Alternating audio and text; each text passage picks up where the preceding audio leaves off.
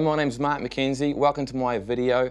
I get a lot of questions, being a guitar tutor, I get a lot of questions about how to hold a pick, how to play with a pick, and more importantly, hey, why should I play with a pick? I've been playing for how many years now without a pick and everything seems okay. Well, the main reason I like people to play and use a pick and to be able to use a pick properly, or a plectrum, is for the percussive things that you can get from a guitar. I'll give you an example. If you don't use a pick, I'll do one without a pick now. I'm just going to use my fingers for a little bit. Just playing the same tune I was just playing earlier. Not a lot of action comes out of that. If you listen to the difference now, you can hear a lot of difference already. That's one reason. Another one's accuracy. If I want to play individual strings and play accurately, it's really easy to do when you're holding a pick. Without a pick, it's a little bit, or if you're doing fingerstyle, it's okay. There's a lot more involved with fingerstyle. So it's another reason to use a pick. Another one's speed. You can get a lot of speed with down-up strokes using a pick. And the technique is, it lends itself to that percussiveness, which is the slapping style that we use. If you play with a pick already and you're not holding a pick correctly, a lot of people hold it like a pen and they end up with this sort of style of, looks like a bit of a crane, some sort of bird crane thing, and their hand is way out from the guitar. And that might sound okay, but it limits you because you can't do a lot of the stuff with the palm of the hand. The palm of the hand is actually where a lot of the effects come out of the guitar, and the percussiveness treats this whole area like a drum, and that's where you can get that. A lot of that funkiness comes out of using the palm, and it's hard to watch that because when you watch a guitar player play, I know I'm guilty of this, when you look at a guitar player playing, you're usually looking at his left hand, the hand that's playing on the fretboard because it's doing all these cool things, when in actual fact, a lot of the cool stuff is happening in the right hand. The right hand is actually where it's all at. It's to do with the way they're strumming, the rhythm, the feel of the strings, on and off the strings, that sort of funky stuff that I was doing. A lot of that comes from the right hand. And the dynamics, which is the volume changes, the fact that you can just play. Now I haven't turned anything down, it's exactly the same, but there's hardly anything happening now. I'm just holding the pick really lightly and keeping it really, really dampened with my right hand. And then I can get nice and heaps of volume if I like to, just by releasing that. So a lot of different things you can do there with a pick. Plus the sound, you can get a few more sounds out of the guitar. You can get these high frequencies out of the guitar with a pick. The high frequencies come because we've got a hard edge on the pick, and that's just touching the strings, and you can hear that really high frequency going on. If I use my fingers, it's kind of dull. Not that that's actually quite a cool thing sometimes, but just to have that variety, you've got that also that hard edge going on. So that's some of the main reasons I like people to use a pick. Now the reason people don't use a plectrum or a pick, it's usually because they just don't know how to use one. You know, they're given one, because I remember this. I was given a pick and I tried to play with it, and I held it like a pen because I was used to using a pen and pencils and crayons and things like that because I was pretty young, and I just found it really awkward to strum the guitar and to get the notes out of the guitar.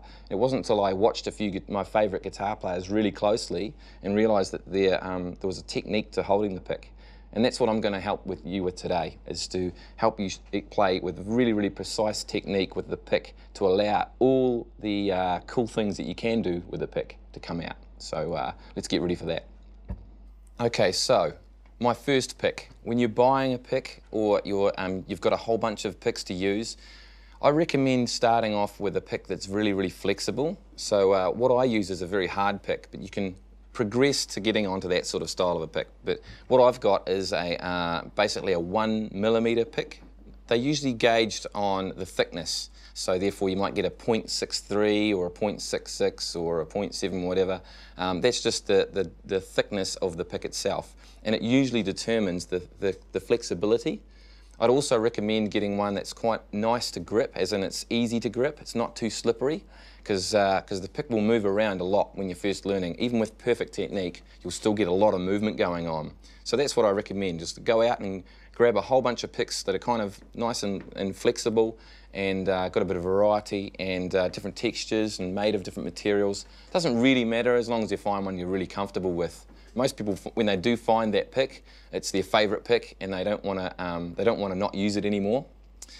Quick cool tip that I learnt just the other day from one of my students, believe it or not, was if you've got one of those, the style of pick I'm using, which is a kind of a thick plastic / nylon pick, the best thing is, like, you'll find after a while they wear out and they become basically as blunt as the corner of the pick here. Instead of being nice and pointy, you can actually rub that along the carpet and sharpen it using the carpet, believe it or not. Try it out, it's kind of cool. Save you some money in buying picks all the time as well. Okay, the next thing I want to look at is how to hold a pick. So how do we hold a pick? I mean, normally when we pick up a plectrum or pick, and we usually try and play with it like a pen, like I mentioned earlier, and that's really awkward. And you give an example of that, just pick up your plectrum now and pretend to write something. That's exactly how most people would pick up a pick and go to use it. And that's terrible for when we're playing guitar. It really is awful. And people just give up when they do that. They think, oh, this is just not for me. I've given it a go. It doesn't sound any good. It doesn't feel any good. It's kind of awkward. I'd just rather use my fingers. And that's understandable too. So the way we hold a pick, first we're going to start off with, there's 3 things to remember. First thing is the thumb. Where do we put our thumb? Okay, holding up my pick here, the thumb is going to go along the pick. So it's going to poke out the other side. Hopefully you can see that. I'm holding the pointy end. Your thumb is going to be right in the center of the pick, but the other most important thing about the thumb is it's going to overhang. It's going to overlap. What I mean by that, I'm going to pull it back now so it's just behind it. It's the tip of the thumb. You can't see my thumb anymore. Here's another look at it. You can't see, the thumb has to go beyond the pick out here, so the thumb should be there. If you look on the other side, it'll be poking out the other side. Hopefully you can see that nice and clearly. The second thing, so that's the thumb. That's the first thing to check out. Second thing is your index finger is going to go on using the inside of your index finger. So we're not using the flat, fleshy part which we use to pick things up with. We're actually going to use the side of our finger, so between the nail and the fleshy part, to sort of use the side of it pointing down the pick. So your thumb's on already, finger pointing down the pick. Hopefully you can see that nice and clearly. And then we just relax our finger, let it have a bit of curvature to it. That's fine. Doesn't have to be perfectly in the middle, but somewhere just behind there, and just squeeze them together.